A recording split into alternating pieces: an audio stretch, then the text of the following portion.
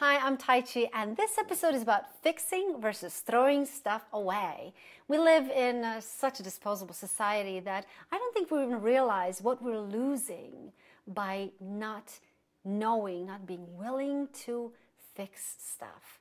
So I was at this wedding recently, and the story was told about an older couple who was celebrating their 50th anniversary. And when they were asked what was their secret of making it all those years, the old man said, well, we're of the times when we fixed stuff. You know, a broomstick broke, we fixed it. A chair broke, I went and I repaired it. A sock got a hole in it, we mended it. And so when our marriage was broken or getting broke, we fixed it. We didn't just throw it away. So I thought about it, and there's so many things these days that, well, yeah, some of the stuff is just not well made, but there's no people who will fix stuff anymore. I used to love to, take my shoes to the cobbler every year to resole it, and now, I mean, the shoes are really not worth most of them not worth repairing. So recently, we have, like, I suppose many of you have these garbage disposals, and stuff always gets stuck in there and ground and warped, and most of them are my spoons. And I don't really have that great of spoons, so, I kind of am guilty of throwing them away because I didn't, but what happened was people would, I would put them in a drawer and then somebody would take them and kind of like hurt their lips. So I figured, okay, it's really not safe. And then I have this one silver spoon that was somehow, it's the only one left in my drawer. And it got stuck in a garbage disposal. It was all chewed up and terrible. It was sitting on my counter. And my father-in-law was visiting. And at the same time, I picked up the spoon and thought, what to do with this? And then I looked at my father-in-law, and I know he loves to fix stuff, and he's really, really good craftsman. And so I said, what would you do with this silver spoon? I mean, silver must be worth something. And he said, well, I think I can fix it. And I was a little bit, skeptic, because it's tiny, and how are you going to do that? So anyway, so he did, and a few days later, he brought it back. And it was beautiful. It was shiny, and then my husband took footage of it to just show what went into it. And you know what? It went a lot of time and a lot of persistent effort to fix that tiny little spoon. And he polished and filed it, and there's such art in it.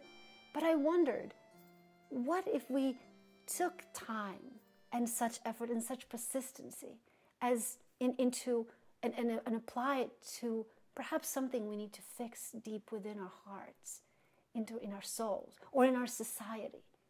Do we even know how to do that? And then, sometimes we think we're fixing things, but we're fixing more than just things. There's this beautiful story from a friend of mine, David Zimmer. He's a Catholic priest up in North Dakota. And we just had the best time doing concerts there and visiting with these amazing people up there. So Father Dave is a twin, and he told me this story of his mother who met his father at a dance. And they danced to this beautiful song. They fell in love, they got engaged, got married, and often they would play this song around. Then he was called to go off to the war. And this song kind of kept them close together, was a connection. After the war, he came back, and they would play together. She would play accordion, and he was playing a violin. And they would play their song for their children, for their friends, or even sometimes just for the two of them. And then the father passed away, but his mother kept playing the song. When Father Dave visited his mother late in her life, they found the violin up in the attic. It was broken, he couldn't play anymore. And so Father Dave decided to take it and see if he could get it repaired.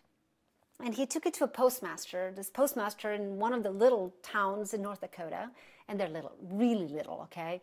And he knew that this postmaster could fix violins. So the postmaster took a violin, and a few days later, when the violin was repaired, the postmaster said to Father Dave, well, the violin plays beautifully, and it has such a beautiful sound. Do you want me to demonstrate? Do you want me to play something for you?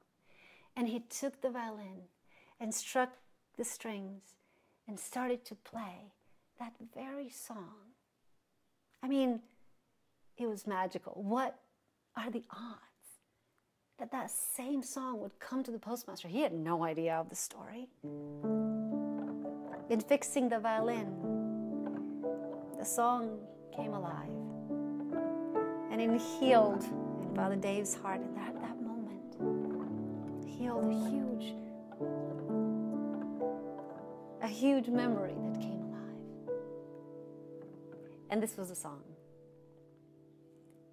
Smile the while you kiss me sad adieu. When the clouds roll by, I'll come to you. Then the skies will seem more blue. Down the lover's lane, my dearie, wedding bells will ring so merrily. Every tear will be a memory. So wait and pray each night for me till we meet again. Wedding bells will ring so merrily. Every tear will be a memory. So wait and pray each night for me till we meet again. Till we meet again.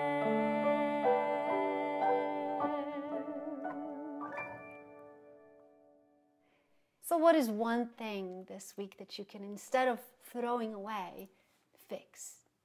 Is it a thing? Or is it a relationship? Or is it something you can put time and effort to take care, and instead of dispose, keep? Well, leave me a comment about it, and till we meet again, I'm Tajci. Thank you. Till we meet again.